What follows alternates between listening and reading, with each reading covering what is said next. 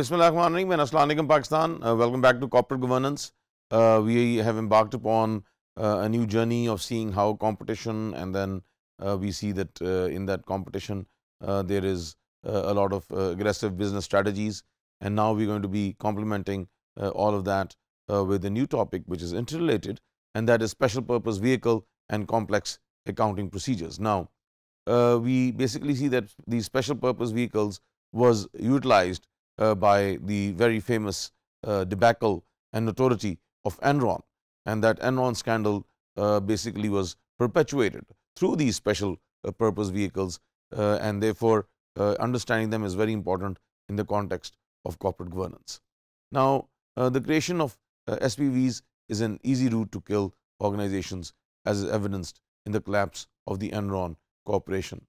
Enron tried to solve its financial dilemma by allegedly looking for outside investors to help finance its investments. These joint investments were typically structured as separate entities or special purpose vehicles. The entities could borrow from the credit markets, possibly with different guarantees,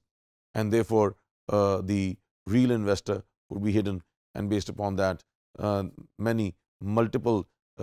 debts would be accumulated, which later on, when called, would create the financial mess that basically Enron Corporation also had to face.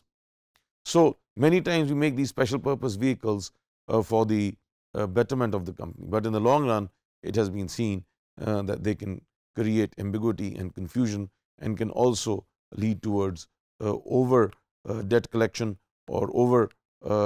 loaning being given to that organization, and later on creating complications in its financial structure. SPVs in many aspects of its business: synthetic lease transactions, sales to SPVs or debt or equity interest, sales to merchant hedging, whereby the stock basically contracts enable them to receive their own stock, and transfers of to SPVs of assets often at above market value. So this is a very detrimental, what we see, the transfers to SPV of assets of an organization at above market value, and therefore the organizational structure and the organization financial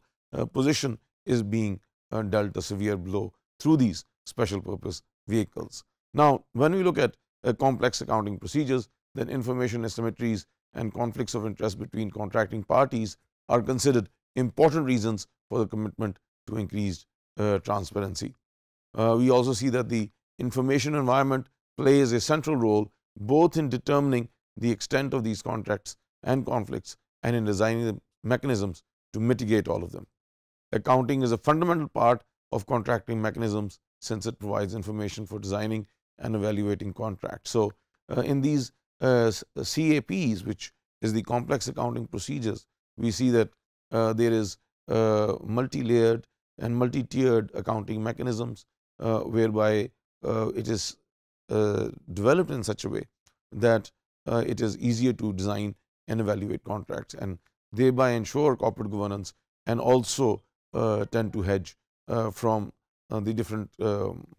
prospects of loss if all of this is not done in the right particular way. We see that high quality financial reporting is essential to decrease the severity of information asymmetry between managers and market participants. The important role of financial accounting information is related to the limitations of relevant information for monitoring managerial behavior. So again, what we see is that lack of communication, information barriers, and constraints between the managers and the product supervisors or the product managers can lead to a lot of ambiguity and confusion, and therefore it's very important that these complex accounting procedures are in place. Auditors insist on compliance based on norms set by accounting standard laid down by regulators and international financial reporting standards, and that is what we basically were seeing in past sessions, the importance of the international financial reporting standards, and again also the fact that by setting down accounting standards, then the auditors can ensure better compliance. So therefore what we see is that, ladies and gentlemen, that SPVs, that the special purpose vehicles, even though having a very positive aura, but they have been used negatively by organizations to create gaps within their financial systems, and to create proxies whereby the auditors and accountants are unable to identify the real issues, and also the undermining through overvaluation of stocks when given to a particular SPV.